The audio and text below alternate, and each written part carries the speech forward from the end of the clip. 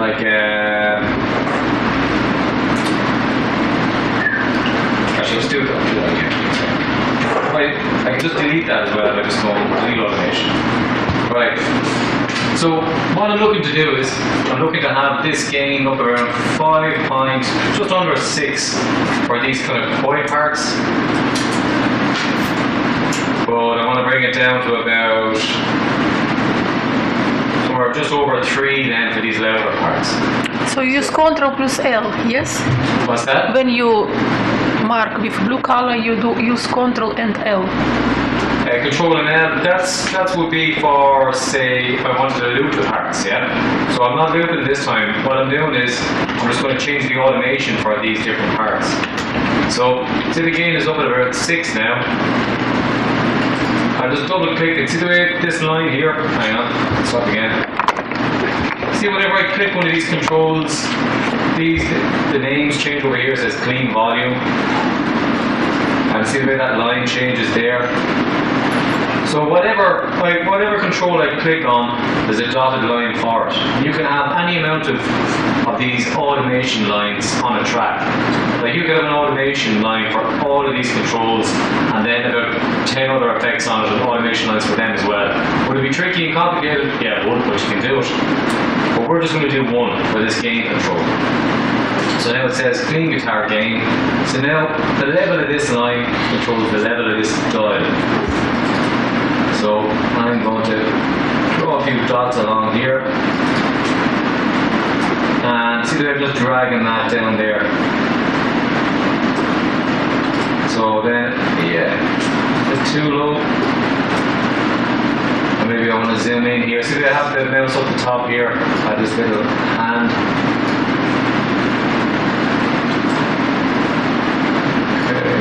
And you can just move these around as freely as you want. Is that kind of coming clear out of what I'm doing? Yeah. You could do the same thing if you want to just build up slowly and just put it on a slant. Yeah, exactly. Or you could say if you wanted an outro of a song to kind of fade away, yeah. You could just do that at the master volume level. Okay. Or you can do it with anything. That's where you get nice kind of flowing dynamic mixes, you know. You can do nice things with effects where you don't use effects all the time, just have effects coming in, yeah. Or effects coming in and then the parameters of the effects changing. So there we have.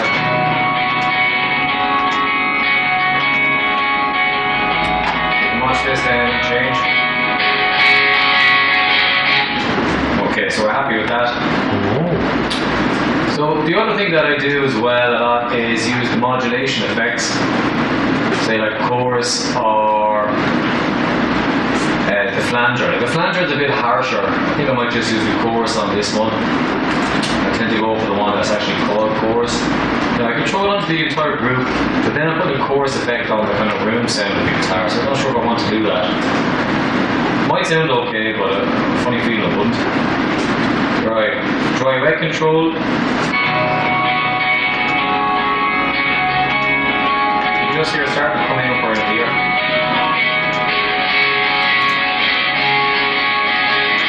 Now, some of these effects, they all have lots of controls, and when you don't know what they are, it's very hard to know what you're doing. But these nice squares with the dots, it's going to affect the shape.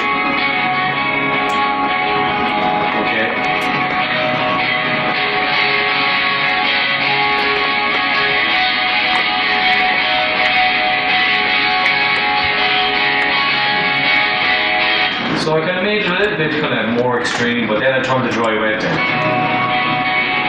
But these things, you can kind of turn them on and off to see what they're doing when I want them. So, Julie, what you were saying, say if I just wanted to hear the distorted part, I can highlight the distorted part, go control out. Kind of soften it a little bit.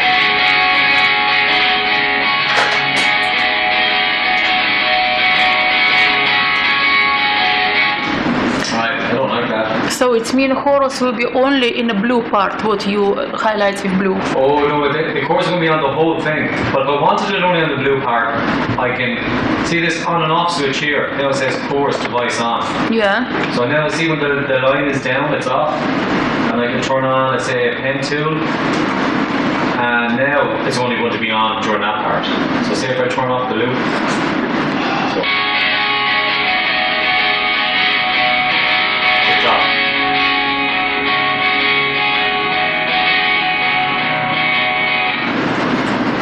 Now delete automation, back on.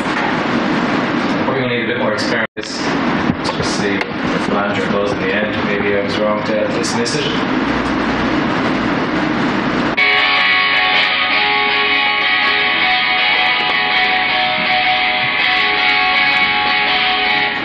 The flanger down low is probably better. Adds a bit of movement.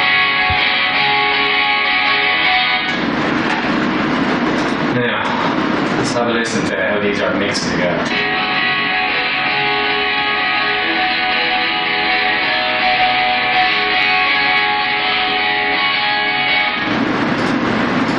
Now, I'm guessing because it's a compressor, or sorry, it's a condenser mic, there's going to be a lot of high frequencies there that might sound very nice and airy.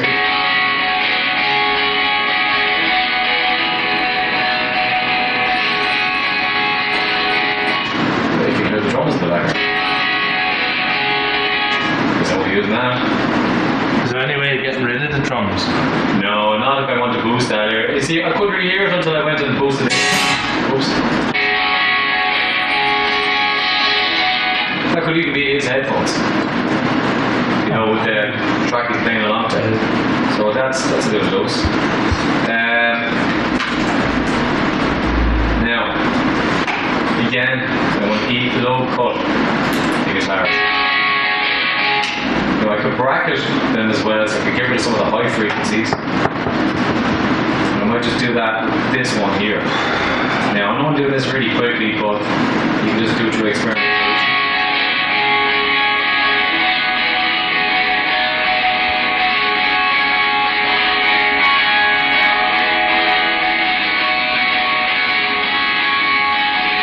Again, follow the guide in the mixing notes that I give out to you for the guitars. Now, I'm going to drop this guitar groove back down. Bring this slowly up.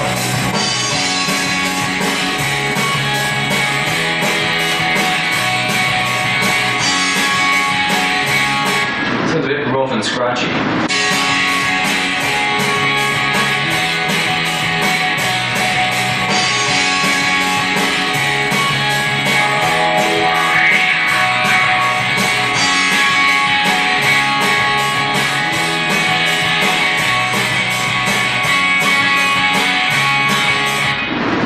This guitar room mic is the source of the scratchiness I don't like.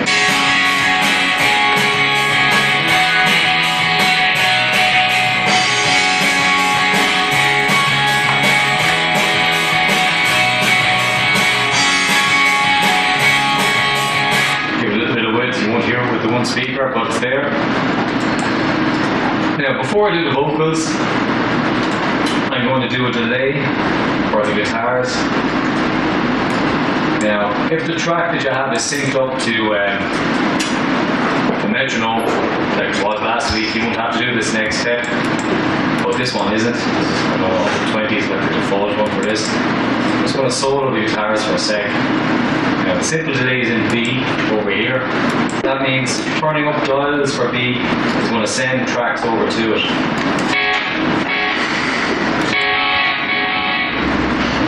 Now,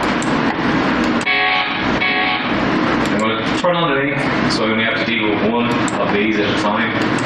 Turn on the time.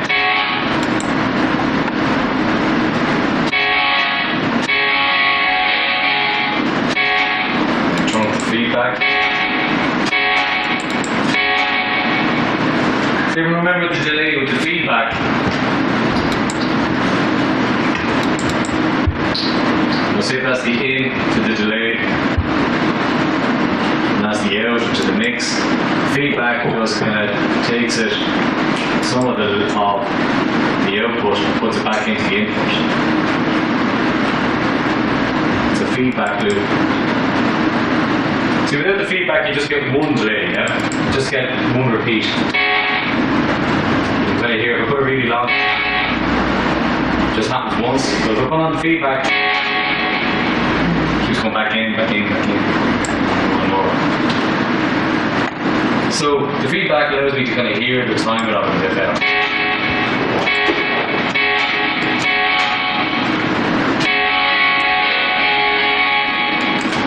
I'll just stop and start it, just I think I can follow the groove of the song.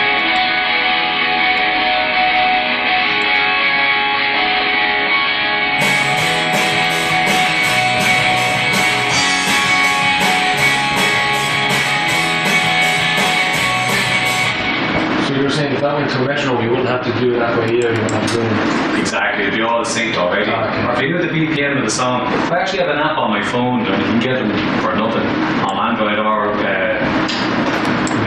iPhones. And you just basically go tap, tap, tap, tap, tap, and tell you the tempo. So that'd be another way of doing it. Now I'm going to add a reverb as well.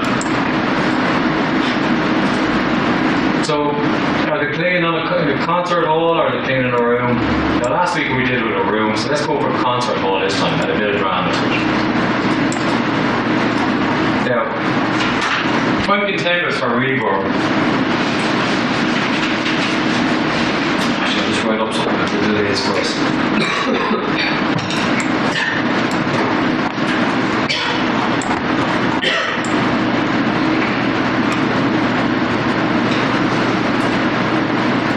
These are good for guitars,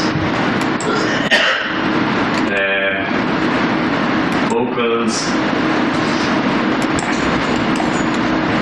sometimes snare.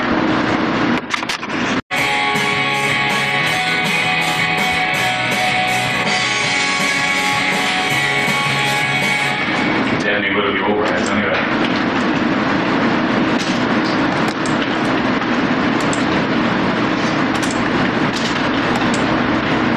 Never on bass, just a bad idea. Reverb, no pick, a suitable room.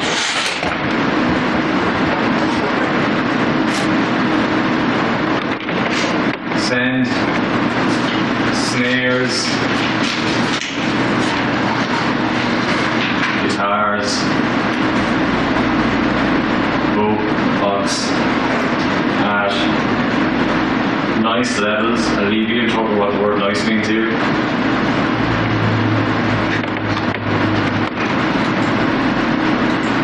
Only a touch in the mix.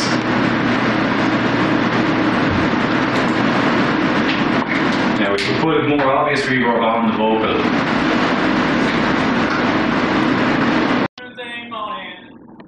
Walking down her street like you were a call when I'm outside, and she drops down the key. Now, it's a simple delay trick, which is very similar to what I did before, but it's just anything between 0 and 60. 2 o'clock on Thursday morning, and I'm walking down her street like you were a call when I'm outside. Now, EQ8. And the compressor, vocals sound great with a bit of compression as well. And this should be all on our notes on here. 2 o'clock on Thursday morning. Now, you notice with this guy's voice, he's a bit nasally. Just when he says morning, listen to this. 2 o'clock on Thursday morning, and I'm walking down her street. It's kind of got a nasally tone to it. Now you can kick that out around here. 2 o'clock on Thursday morning. 2 o'clock on Thursday morning. Alright, holding that back down into the mix. 2 o'clock on Thursday morning, and I'm walking down her street. Now, I'm going to give him a bit of a boost at 5K. 2 o'clock on Thursday morning, and I'm walking. Boost up here, right? 2 o'clock on Thursday morning, and I'm walking down her street like you were a call when I'm outside. And a low cut. 2 o'clock on Thursday morning. Alright, I'll listen to that.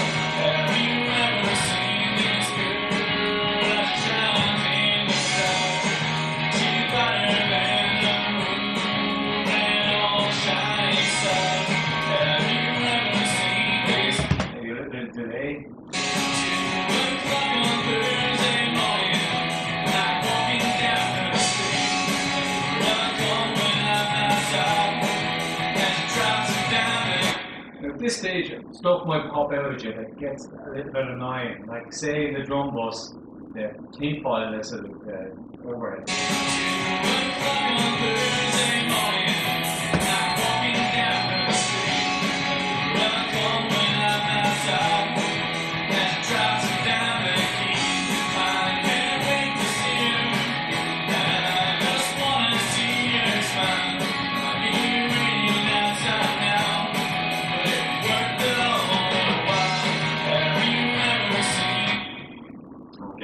A bit of a rush job, but that's basically the process.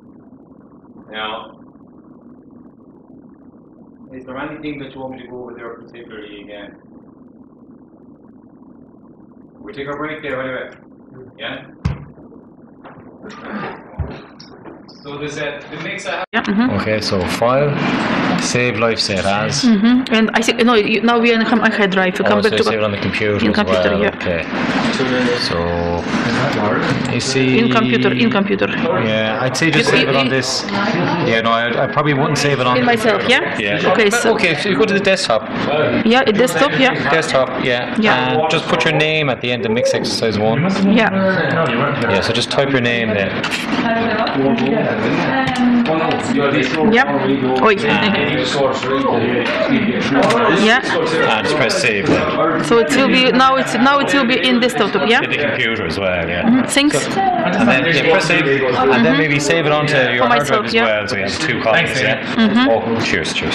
Yeah. Thanks. Damien, did you ever hear of a fella called? Say 40 hertz. If you Yeah. look If at I this look one for here. 40 hertz. Yeah. Okay, now I'm going to change it to this type filter. I see the number up here, it says 50. So it's in this place in frequency. Yeah, 50, 60, you know, around there.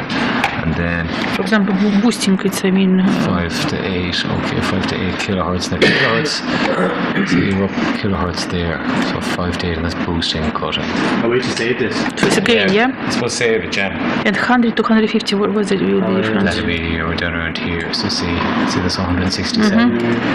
So somewhere around that. So in zone. the, and compressor, it will be like same, but in compressor, yeah. Yeah, with the compressor, you don't have frequencies with the compressor. It's kind of yeah. So I'm not sure what compressor is there for. It's just, you know, that'll be just try a compressor on it. You know what I mean? If you need to do the things that. And I didn't go far away in this. So like in the end, how it should be? Can you check maybe? Because I'm almost in the end, but like I'm almost in this. I was. So I'm now in here. You're as far as the base, is it? Yeah, I'm on here Okay, almost. so we'll get the guitar. So like what it should be in the end? It's till next lesson or? I was going to do the assessment next week, but I'm not sure everybody's kind of ready to go with it yet. How finished did you get through one set? I struggled a bit with it. It felt like it was time at the end. I felt like I was rushing or something. It didn't sound the way I wanted it to sound, you know. Yeah, I think people maybe need a little bit more time. What I could do next week is give half the class to finishing off this mix, yeah, and we could do a bit of theory for the other half of the class. Is visual audio theory that I was going to do later on in the course, so we could cover that next week, and then we'll do the assessment the week after that. Yeah. So the music making won't come for another few weeks. No, if anyone's worried about me pushing that out at the end, if I need to put on an extra class at the end, we'll put on an extra class at the end. Is that okay with everyone? Yeah. Yeah, I won't sacrifice one thing over something else. Yeah. So.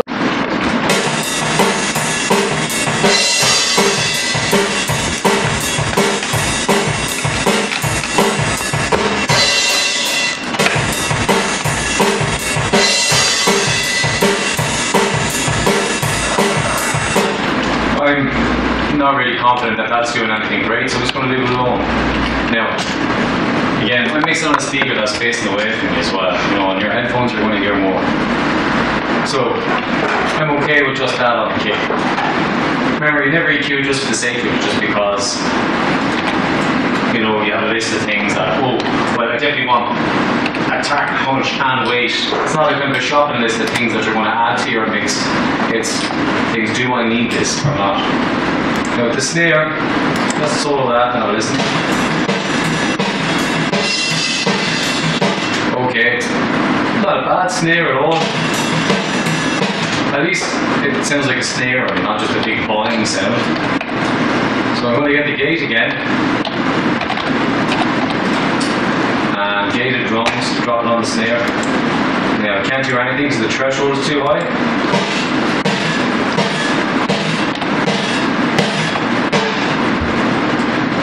Don't really need to look at it because there's no ping sound. What's this? I'm sure that these have snares.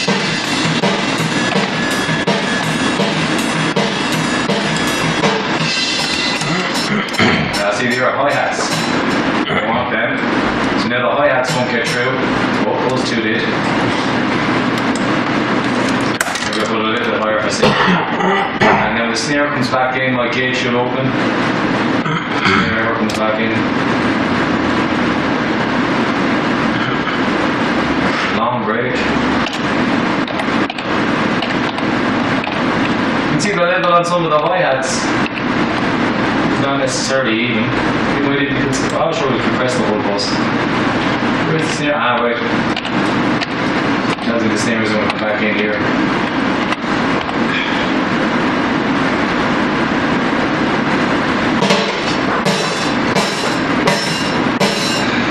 Yeah, we can hear that. We can hear the hi-hat when the gate's open, but there's just no getting around that. So, with the compressor then, again, I'm probably going to want body, but I'm also wanting it to be a bit more volume efficient.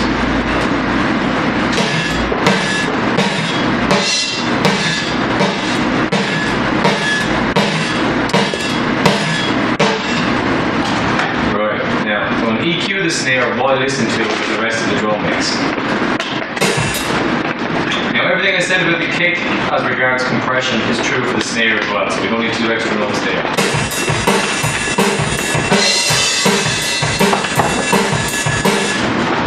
Now, what should the snare have EQ wise? Punch. Yeah, it needs a bit of punch. Well, EQ, get my EQ 8. A little cut. Now, so punch about 100 to 300.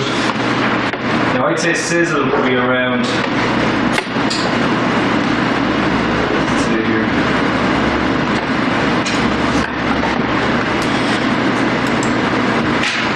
It doesn't really say it on that, but I would say around this zone here, which is that's about 2K. 2 kilohertz for the snap, or in or around, yeah. And for sizzle, I suppose you're talking between 3.5 to 5 kilohertz.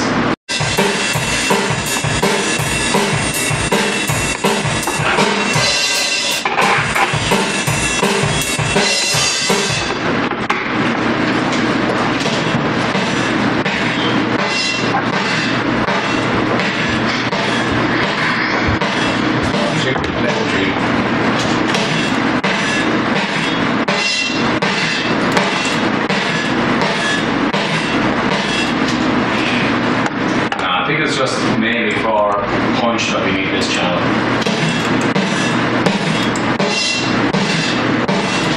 Okay, so let's have a listen to this.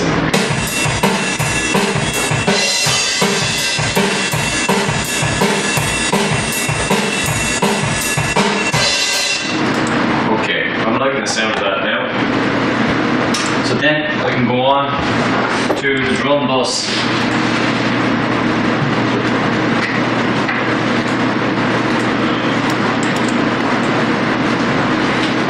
You could just as easily do this on individual channels, but it works well on the drum bus, is a cut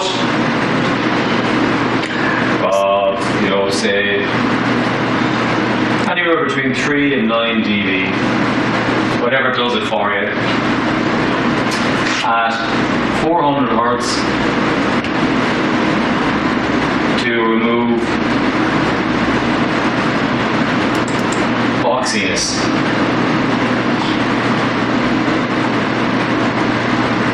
And this makes the kit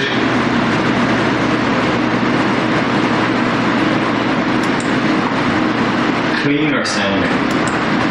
Now, what do I mean by cleaner?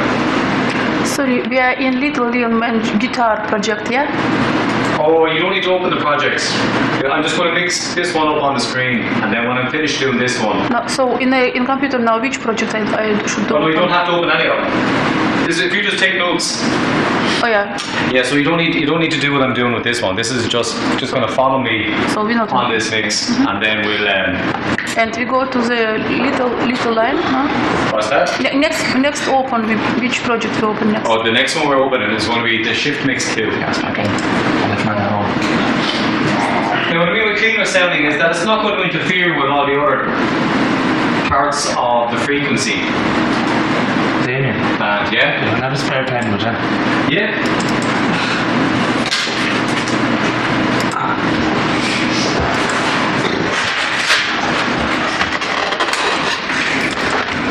Like boxiness there, yeah?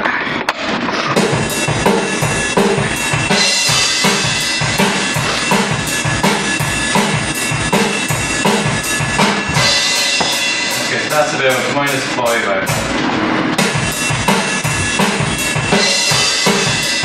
Okay, so without that EQ, with the EQ. Okay, it sounds cleaner. Do you get what I mean on that? Yeah, just one more time. Without the EQ.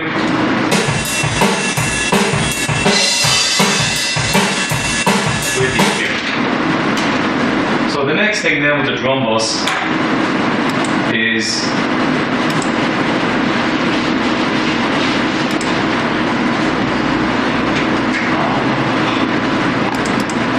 you're just going to take that down, yeah? You get up on it, lads. Drum bus. Glue compressor.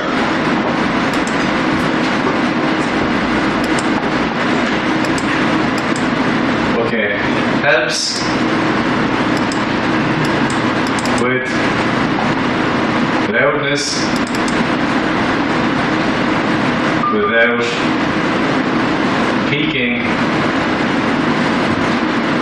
And it bonds kit sounds together.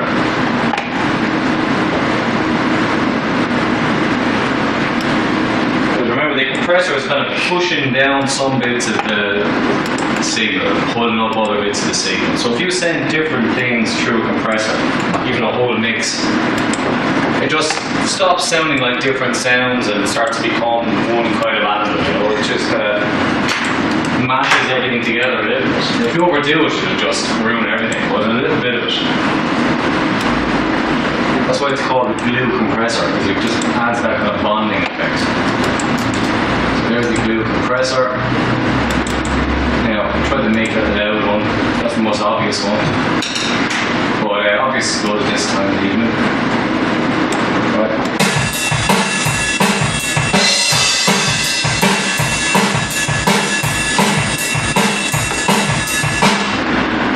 Okay, that's good for my ears now at this stage. It's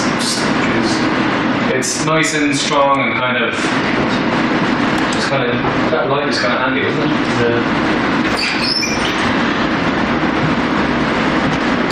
Can I get that light back on? I know it's ridiculous, but it's actually using some of the.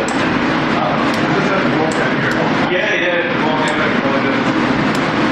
Thanks, finish.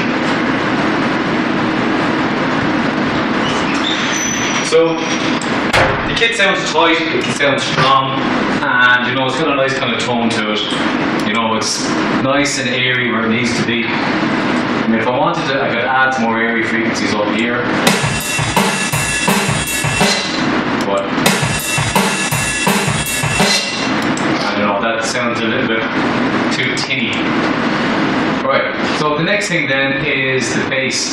So I have 2 bass tracks. I'm going to group these. So the assessment one I give you next week is only going to be 1 bass track, so you won't need to do this next trick. But I'm just going to show it to you here anyway.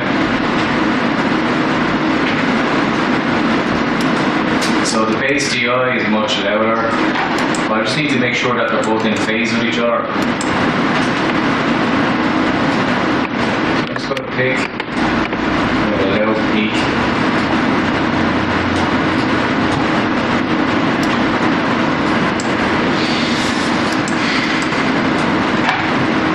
And make sure you're going to hit at the same time. So maybe this bass can start. Okay, now this is kind of an advanced thing to do. Actually, yeah, I'm not going to bother with this. I'm just going to get rid of the bass cab. We're just going to work with the bass DI, which sounds like.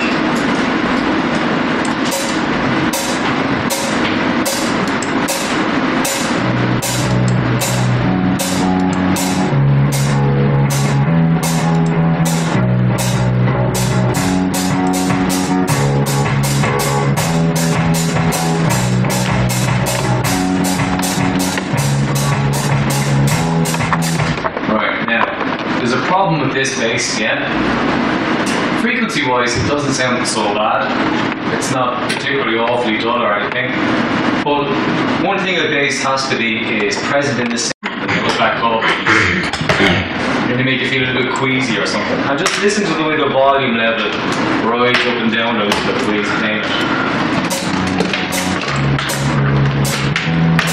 Up around the 12th bar, watch the bar up here.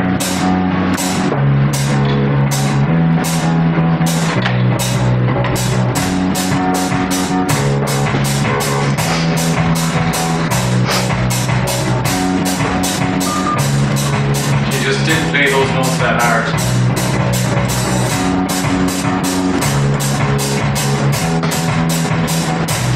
That one as well. Yes, you know, he's just probably not playing that long and his hands aren't very strong. Yeah? So those notes are just not great. So we're going to compress that to deal with it. Now the maddest compressor that we have is this thing called a flattenator, which look what it says on the tin really. So I'm going to throw that onto it. Yeah, I'm going to solo it and I'm going to turn down the speaker because it's going to be incredibly loud.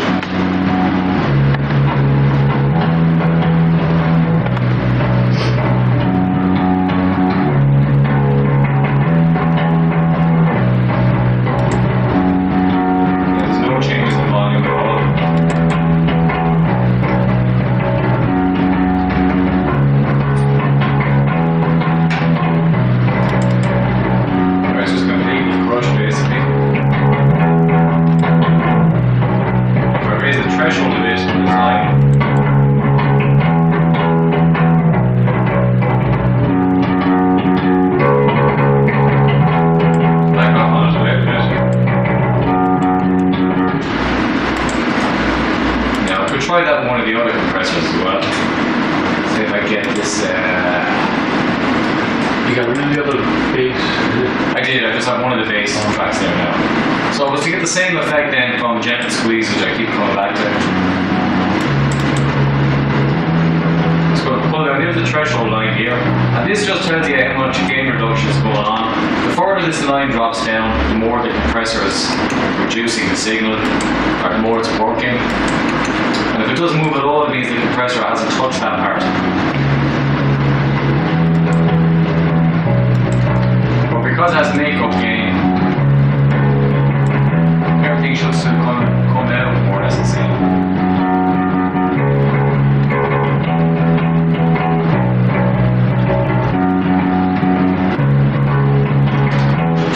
Okay, so then for bass,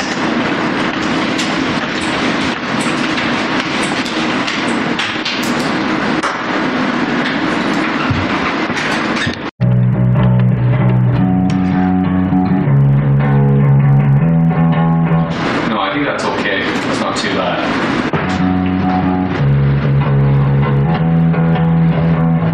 Now, let's have a listen to it next to the drums. tones probably missing. Yeah, still a bit more compression, I think.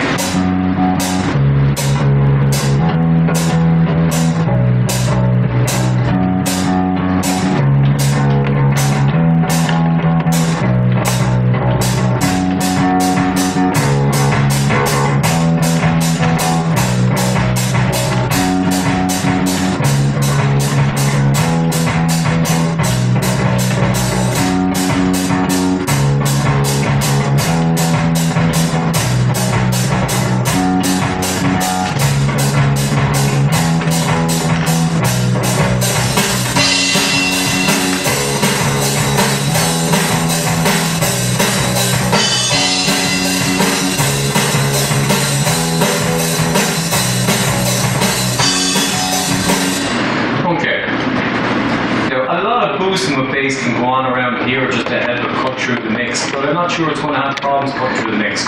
We might even end up taking it back there a little bit. Well, let's visit the guitars first. And just have a listen.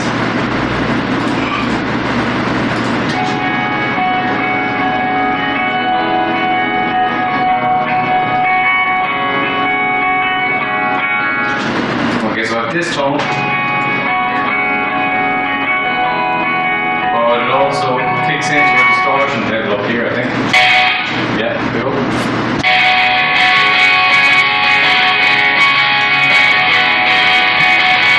See the lift there.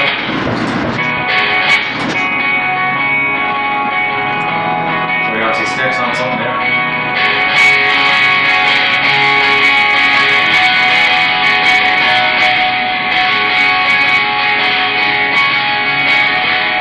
Now I'm going to mix in guitars on two sets of notes that I have. So the mixing notes that I have preparing channels.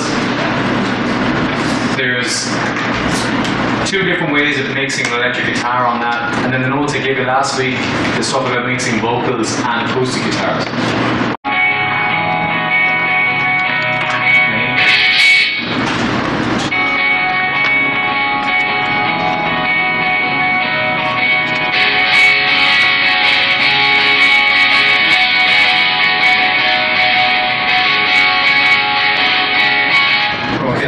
Kind of too much until I backed off on that gain control a little bit.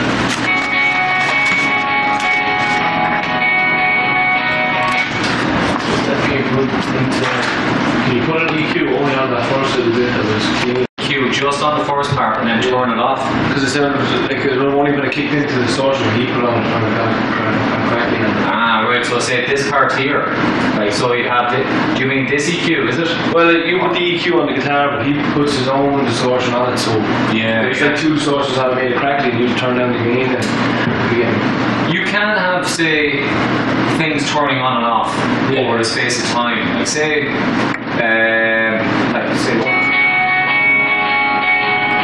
if you wanted it like this until you press down the distortion then. Right, so this is a good trick, and we'll be using this more towards the through the year. I might have showed you a bit of this actually with the vocals. I remember we did it last week with the delay. On the delay on the guitar. Remember I had a lot of delay that helped everything chug along, and then there was a part where it was kind of a breakdown where he was playing like very sparse parts, and then we had an automation line that took down the delay for those parts. So here's how you do that again. You go show automation, and okay, there's where the change is. See the line there? So there we have.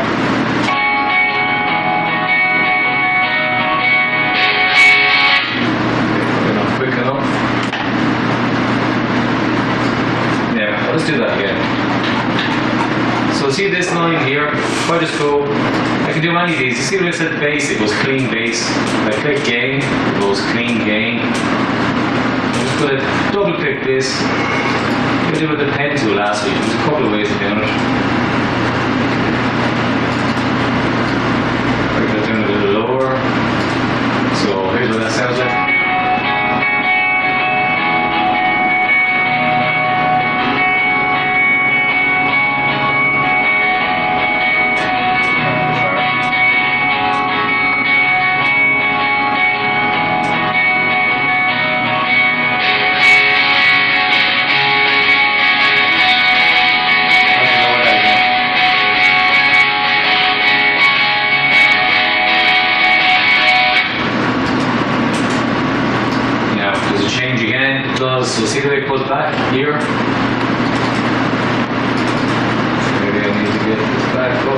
And I'm just basically pushing dots around so it kind of fills up the space.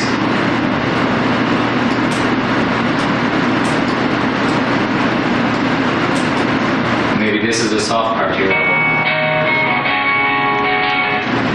Could leave that soft, or I could try. See what it sounds like with this.